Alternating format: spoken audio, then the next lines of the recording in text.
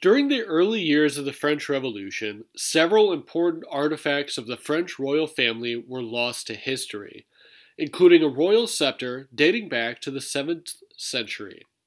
Last seen in 1795, the Scepter of Dagobert disappeared from the Basilica of St. Denis and has never been seen again.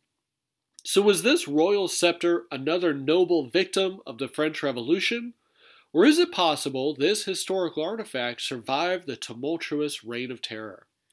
Join me as we sift through the source material and look for clues in this historical mystery to track down the lost treasure, the Scepter of Dagobert.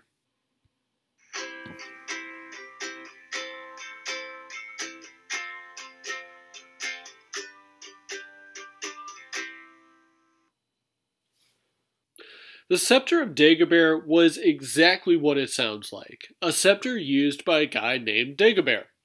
Dagobert was the king of a series of territories that would mostly make up modern-day France, plus a couple cities in Germany, and assumed unprecedented power as a king of several united territories that weren't that easy to unite. To symbolize his absolute power, Dagobert had master craftsmen and future saints Eloi de Noyon create a royal scepter to wield on his golden throne. The scepter consisted of three parts: a rod, a hand holding the world, and a statue on top, all made from gold. Together with his royal throne, the scepter was part of the treasures of Dagobert, stored in a church Dagobert had transformed into an abbey during his reign, which has since grown to become a major basilica in Paris, the Basilica of St. Denis. Along with a growing roster of artifacts, the scepter became part of the crown jewels of the Kingdom of France, especially because the basilica became a necropolis for the remains of French Valois dynasty. During both the Hundred Years' War and the Wars of Religion, enemy armies raided the basilica twice, but the scepter survived both raids to remain in the basilica. That is, until the French Revolution. On the outbreak of the French Revolution, monks at the basilica understood the anti-royalist mobs would target the church because of its relationship to the French royal family. After one final church service in 1792, priests converted the basilica into a grain storage facility and surrendered the building to the revolutionaries. Fortunately, the revolutionary mob turned out to be a fairly historically minded commission that carefully assessed the historical value of royal artifacts in the church before dismantling the royal tombs.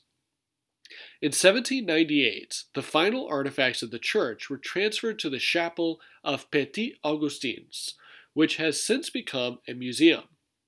The only problem was the scepter never made it to Petit Augustins. Instead, the last known reports of the scepter came from 1795. But this is where things get crazy. So most of the royal regalia of the French kings survived the Napoleonic Wars, but ended up getting split up in the 1870s while being auctioned off when the monarchy of France finally met its final eradication. Now this part I can't make up. One of FDR's Secret Service agents, Aimé de Hering, who was in charge of covertly coercing the Brazilian delegation to refuse to join the Axis powers in World War II, started buying up pieces of the French crown jewels. By the end of her life, de Hering had the majority of the French crown jewels in her collection. Aimé de Hering would become a serious socialite after the war.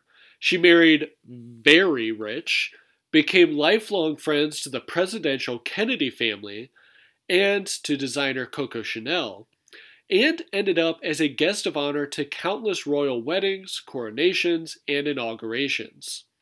That also means that if the largest collector of the French crown jewels had the Scepter of Dagobert, we would have known by now. Going back to the French Revolution, revolutionary mobs didn't exactly carefully categorize everything. In order to make bullets early in the war, Revolutionary soldiers melted down lead roof tiles of the Basilica of St. Denis, so we know they repurposed metal from the church, and not just for bullets. The revolutionaries also stole several gold items from the church to melt down and pay for other material for the war efforts. And the Scepter of Dagobert was made of gold. So where is the scepter today?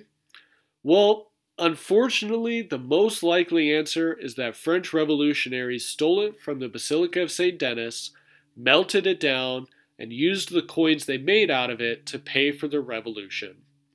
A revolution that continues today as the ideals of liberty, equality, and fraternity live on in the spirits of French revolutionaries.